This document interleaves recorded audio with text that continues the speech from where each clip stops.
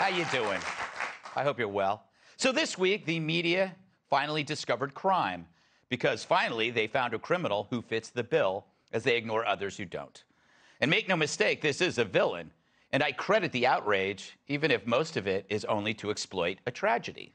A CNN political reporter concludes that white Americans aren't doing enough to fight racism.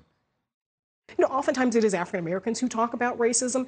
It is really a white cultural problem that white Americans have to come to terms with. Why is it that African Americans and brown and black people more generally are seen as the other or demonized so easily in a lot of our politics? You know, we sort of talk about white supremacy, but it's also the ways in which people talk about folks coming across the border, the demonization that goes around about those folks, that somehow they also are a threat to Americans. We just demonize. So racism is a white cultural problem, and whites should come to terms with it. How does she know that they haven't? What planet is she on? And why do they only get CNN and MSNBC there? But she echoes what her peers say, that whites share the guilt for their race's worst actions, as if individual choice, responsibility, or mental illness don't exist. Only an overriding pigment that unites us in complicity. Talk about a wide brush. Meanwhile, this dope thinks those who embrace free speech do so to appease racists. Well, Garrett, look at the way the right tried to weaponize the idea that the DHS was going to essentially try and attempt to monitor hateful rhetoric, right? They want to make it seem as if it's some sort of big brother, and it's like, this is always what the right does to appease the white supremacist movement by saying, hey, free speech, don't touch speech. Yeah. Yes. So if you're for free speech, you're helping out the KKK. That's a leap Evel Knievel couldn't make. Really, MSNBC, maybe it's time to chuck Todd. Thank you. Terrible pun. Disgusted by myself. He's a turd. A turd with a head injury under a hairpiece. I could go on forever, but I won't. Then there's this guy saying we need a new war on terror, the terrorists being, of course, Republicans. My guidance is that we have to treat it as the terrorist threat that it is. You know, we rallied on 9/11. There was no question about what the country was going to do. We are facing the same threat. We should label them the domestic terrorist party. Wow, next they'll say Republicans are divisive. So this raises an idiotic question because it's raised by idiots. Are you responsible for a person's crime because you share a pigment? And hasn't it been drilled into every white person's head since they were kids not to do this kind of generalizing, especially when it comes to race? This is what the Democrats are riding on, and it's a unicycle with a flat tire. But let's follow the logic. If you're responsible for what bad whites do, what about what good whites do? When a white person does something great, should you applaud me? Does Elon Musk's privatizing space travel and building electric cars cancel out me having the same pigment as a mass shooter, or me at a party dancing like I'm in a body cast while gnawing on carrot sticks? Isn't that true, white supremacy? That by virtue of race, I played a role in inventing air travel? Well, I actually did. More than once in college, I took acid and then jumped off the library roof into a dumpster full of trash. But by this logic of identity politics, I own everything good and everything bad, which is nuts. By claiming that all whites are complicit in the act of a white madman, CNN backdoors into true white supremacy. If whites put a man on the moon, I guess that means I might as well be Buzz Aldrin. And you're welcome for the tang. Idiotic. It's idiotic, but let's play this game. Should all the Japanese share guilt for Pearl Harbor? And should all Japanese be credited with the best toilets on Earth? Admit it. They're pretty good. Very clean. Should all Germans answer for the Holocaust? I say yes, except for Heidi Klum. But they also gave us the pretzel. Should all blacks be credited for inventing the best music ever? I bet you didn't even know they came up with polka music. But they're also partly responsible for the Black Eyed Peas. Yeah, I know. You see how stupid this logic is? MSNBC and CNN choose the worst from a group and ascribe it to the whole. But how would they feel if we judged them by Joy Reid or Jeffrey Toobin? Actually, I do. All the time. I'm a hypocrite.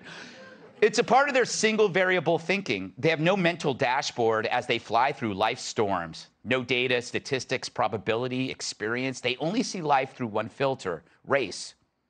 So what about me? Well, in case you haven't noticed, I'm short. In new research on violent crime, short men were twice as likely to be convicted of a violent crime as the tallest. Now, maybe most guys are more likely to take a swing at Danny DeVito than Dwayne Johnson. But then you find out that the real variable predicting violent crime was IQ. It's the dumb short guys to blame. So I'm off the hook for stealing that big wheel.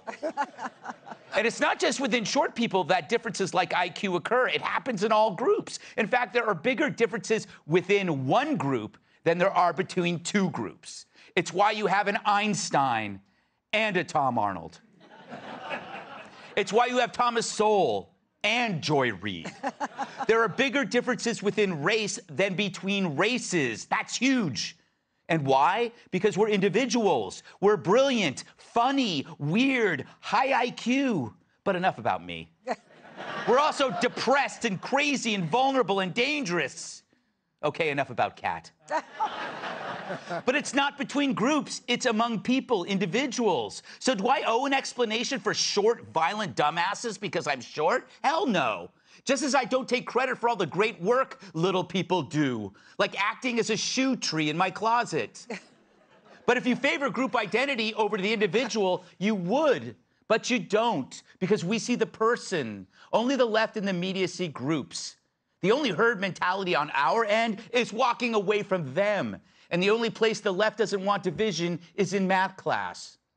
Look at Kat, look at Tyrus, and look at me. The most important thing to gain from this show is that we are different persons.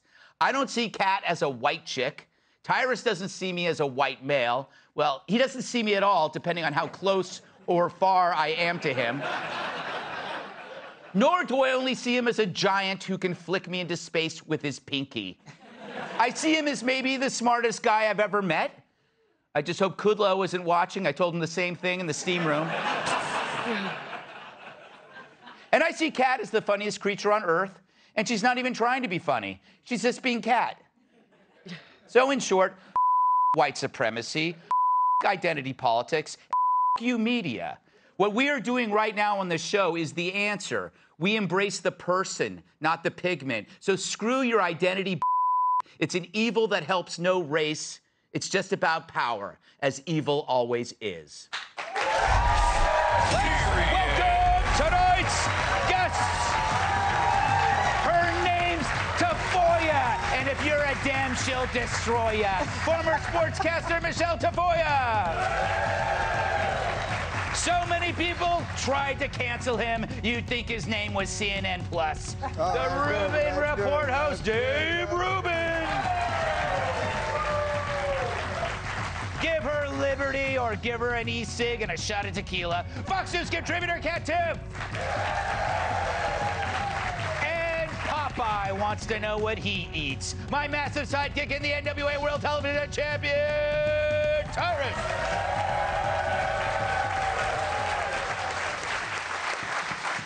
So, Tyrus, short people aren't more likely to commit violent crime.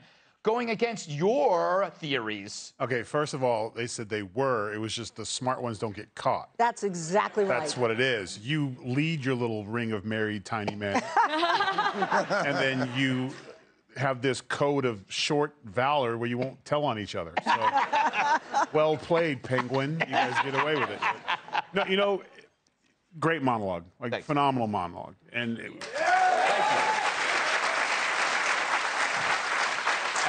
As someone who grew up when something bad happened on the news, I'd cross my fingers and be like, please don't be a brother. Please don't be a brother. Because we all get blamed for it, right? Now when we get into this point of equality, Yes. not me, because I know what it feels like to be grouped. Yes. But when someone gets to go on TV and their play is to group all white people together and say they're all bad, you're no different Right. than Earl on the porch, you're like, all y'all need to go back to Africa. Yep. It's the same thing. It's just because when they say it, they're saying it from a place of supposed wisdom. It's not. They're just playing down and they're running the race game. It's just because it's coming from a person of color, they're supposed to get a pass because they have convinced white Americans to be afraid to say, no, that's wrong. Yes, you so happen to be black, but you're right. That's okay. And Americans need to start doing it. White America has to stand up for themselves. No one in this building owned slaves that weren't like a sex slave or knew you or something. Yeah. But like, they didn't. They don't own plantations. They got to pay bills. We all have the same issues. We all have the same hurdles. Different. Every one of us has got a sob story, has a tragic, has a scar somewhere.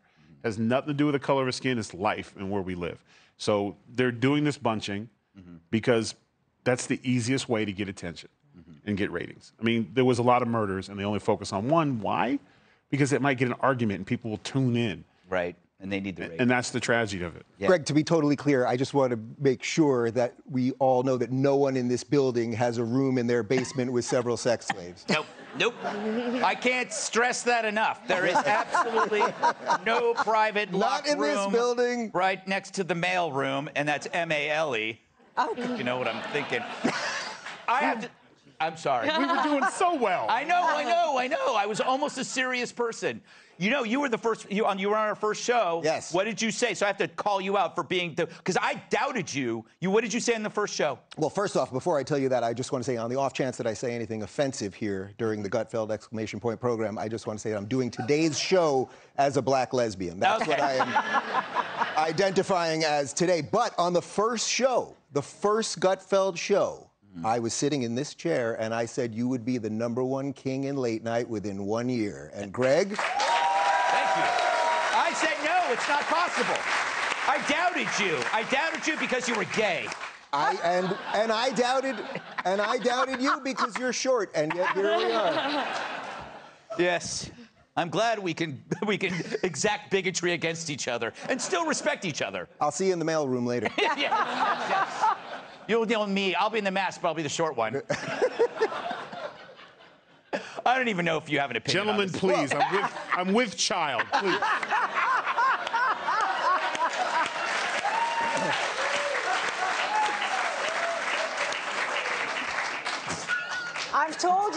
I'm told you can get an abortion if it's necessary. So. We're doing that story tomorrow. Oh, okay. Oh, you foreshadowed us. What's with what we used to be all about individuals. Now it's all about groups. Of course. Well, the best example that you showed there was Thomas Sowell and Joy Reid, right? Because it does not matter. Their skin color does not matter. He is probably the most genius economist we have ever had in American history. And she is an idiot who works at a mental institution. Yeah. And those people, their skin color has nothing to do with those facts. And if you look at them, that's the beauty. It's what Tyrus is saying. If you look at them and you go, oh, that is a black man, he must think this way or believe this about economics, and she is a black woman and she must think this. You need a mirror because you are the racist. You know, it's funny, Michelle, I look at this and I think about myself in the early 2000s and being accused of Islamophobia. This is kind of a new version of Islamophobia. Yeah. And sometimes I think maybe I might have been guilty. Like when I was like, you know, because of 9/11, I was like, I was looking everywhere, and I'm not, you know, but so maybe I wouldn't. I have to actually. I mean, if I have to accuse these people of doing that, I have to look at myself and see it. But it's kind of the same thing in a way. You're starting with the man in the mirror, and that is laudable, Greg. Oh, thank you. You know I'm a hero. That's my tip of the cap to Michael Jackson. So they do it based on gender as well. Yeah. Remember when we had the war on women a while back with Hillary Clinton telling us all women were oppressed and there was this war on women, and here I was working as a woman in sports, one of the very few, and I was like, where is it? I don't see it. I just think that people forget that we're individuals, which was what you were talking about. And if you say that someone's not an individual and they're only part of a group, it's because you don't have another argument. Yeah. And it's because, and you don't give that person agency over their own lives. You're saying, scary it's too bad you're a white Hispanic woman. You'll never be a sportscaster because you can't. They said that to me. Did they? Yes.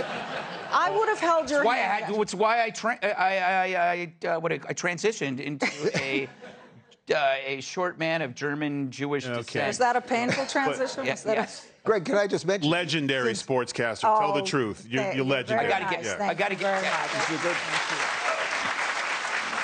Michelle mentioned Michael Jackson. He's proof of it because in what other country could a young black boy grow up to be an old white woman? Terrible. All right, Kat, you are in a group of one, so to speak. Yep. How do you get people to break out of this idea of just groupthink? First of all, I just want to say, the first version of your monologue that I read, you said I was the funniest person you knew. Then I found today, so you did some editing and decided to change person to creature. I did notice that. Probably is more accurate. Yes. I think that it's not good to view everything through a predetermined lens, no matter what that lens is. But these people obviously do it with race. But if it's anything, because if you already know what you think before you look at something, then you're not thinking at all. Right. You can't think critically. And that's never going to be a good thing.